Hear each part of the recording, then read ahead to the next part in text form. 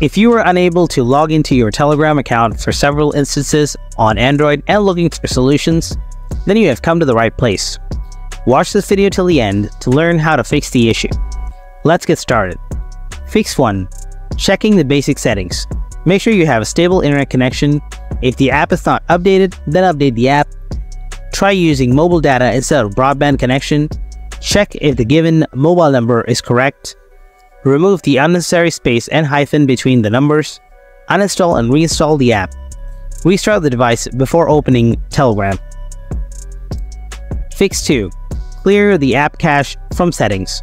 To do this, long press on the Telegram app, tap on the I button to open the app info settings, then go to Storage, tap on Clear Cache at the bottom, go one step back, open Permissions, turn on All Permission. Fix 3. Clearing the app cache from Telegram app. Open Telegram, tap on the hamburger icon on the top left corner. Tap on Settings, go to Data and Storage, select Storage Usage. Here, tap on Clear Cache. Set the auto-remove cache media to 1 day. Fix 4. Clearing all app permissions. Go to Settings, open App Settings, scroll down and find Telegram. Open it and tap on Permission.